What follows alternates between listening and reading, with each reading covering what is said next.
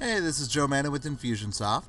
I just wanted to answer Sarah's question. She asked us how can she send emails in plain text versus HTML, and actually she wants to set the setting for that, so I'll show you how.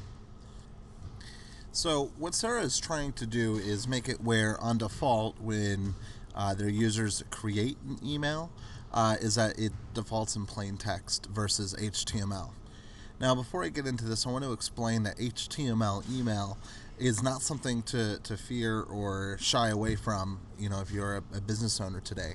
Plain text email does offer a few benefits of appearing, more sincere and personal from the person who wrote it. But HTML email does not necessarily take that away. You definitely get a lot of benefits from using automation links in the HTML email and the trackability that you get from it when people open the email and click on those links. So plain text emails, I would generally shy away from because you don't really need to use those. There's actually a study from GoDaddy that was released about a year or two ago that said that plain text email was only being used by about 2% of internet users. So for the 98% of other internet users, they're used to receiving HTML email. And we actually made it really easy with our new HTML email builder.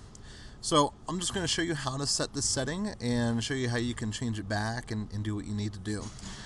So what it is, you would go into your Infusionsoft account, you'd go to the Add Template menu, add an email, and we're going to make it where it's a default email. So we're just going to make a test here. I'm just going to call it plain text email. As you can see, this is an HTML email. That's my information there. But we're going to name it just plain text email template test. And you would just select the option there, plain text. And there you go. You can have your whole template ready to go. And then you just need to scroll down, hit save. And what you do, and I'm just going to do this from another account, just so I can show it to you. You would go into your miscellaneous settings, and then from your miscellaneous settings, you would go down on the left side to where it says template settings, and then click on the tab that says email.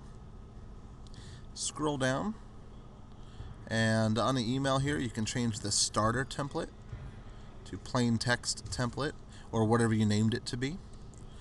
And then once you hit save, any new emails that are created by anyone in the app, that starts them off with a plain text template. Now again, doing this does not necessarily hurt or hinder your email deliverability. It's negligible differences. What you would definitely want to do is create a template that is specific to your business, so that when people go to it, they're able to quickly just jump right in, type in a quick message, and then send it off on their way. All right, so thank you again, Sarah, for asking this question. Very glad that we could help you out. If you have any other questions, feel free to tweet us by typing @Infusionsoft and shoot us a question. We'll go and answer it for you. Thanks again. Bye.